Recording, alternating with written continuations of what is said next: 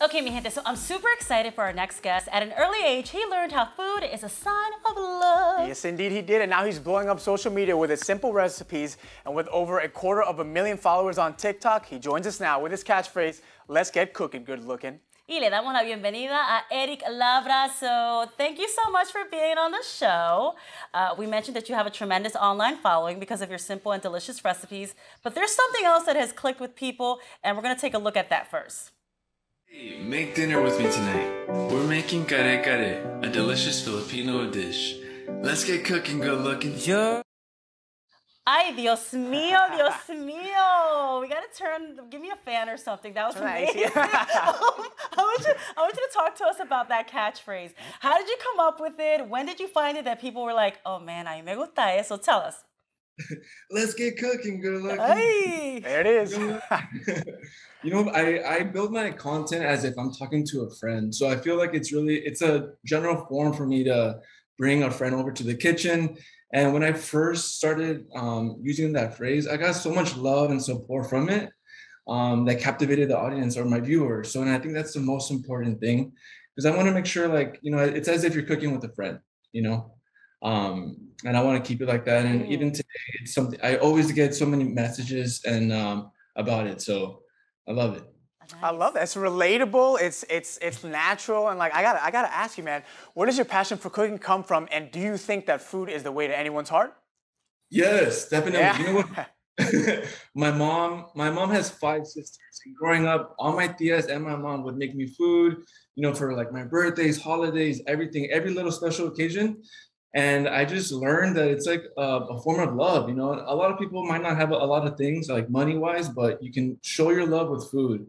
And it's also part of like the culture, la cultura, which I love. And I'm so happy that I'm able to kind of share it with viewers. So I know, of course, you got girls crushing on you and all that stuff, but what feeling do you want to evoke to people when they watch your videos and when you're cooking and all that? You know what? Most importantly, I feel like food can be intimidating, right? Cooking, sometimes you look at a cooking video and you're like, oh, that looks good, but it's kind of difficult. Mm-hmm. But I want to show like my friends, my viewers, that it's not that difficult. You can do it. I know that right now we live in a time where Uber Eats and like all these food delivery services are available, but you can make it at home. It's not that hard as long as you put a little bit of love into it. You can accomplish it. You heard that, Jean-Paul? I heard that. Jean-Paul? Man, I gotta ask Erick because I'm in need of some help. I'm just gonna put this out there in the universe. Is there a cookbook anytime soon we can all look for in the future? Maybe. Dude, fingers crossed. Yeah, dude. That's the ultimate goal. That's my dream. So hopefully within the next year or so, I can put that out there. Oh, there we go. Okay, so we got a little bit of time, but really quick, what advice would you give men who don't know how to cook?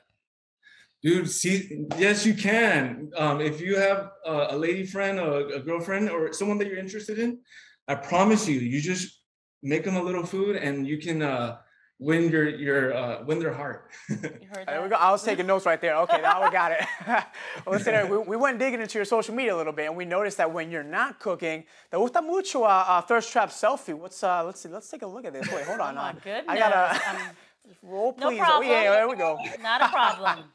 I mean, John, you should know because you be posting them too. You guys, do you get I'm assuming the female fans are just all over that, right? You know what you're doing, right? Good looking. You know what? I just want to show myself that I can eat things that I wanna eat and still feel good. I think that's the most important thing. So I know it's a thirst trap, but Okay. they're feel good photos. So really quick before you go, what's your IG handle? It's Erick Labra. Oh, well, thank you so much for being on the show. See, guys, you can cook too. Thank you so much. We love you. Next time you're in Orlando or in Central Florida, make sure and stop by the show. Muchas gracias, Erick. Gracias. Un beso, amor. Cuídate. We'll be back soon.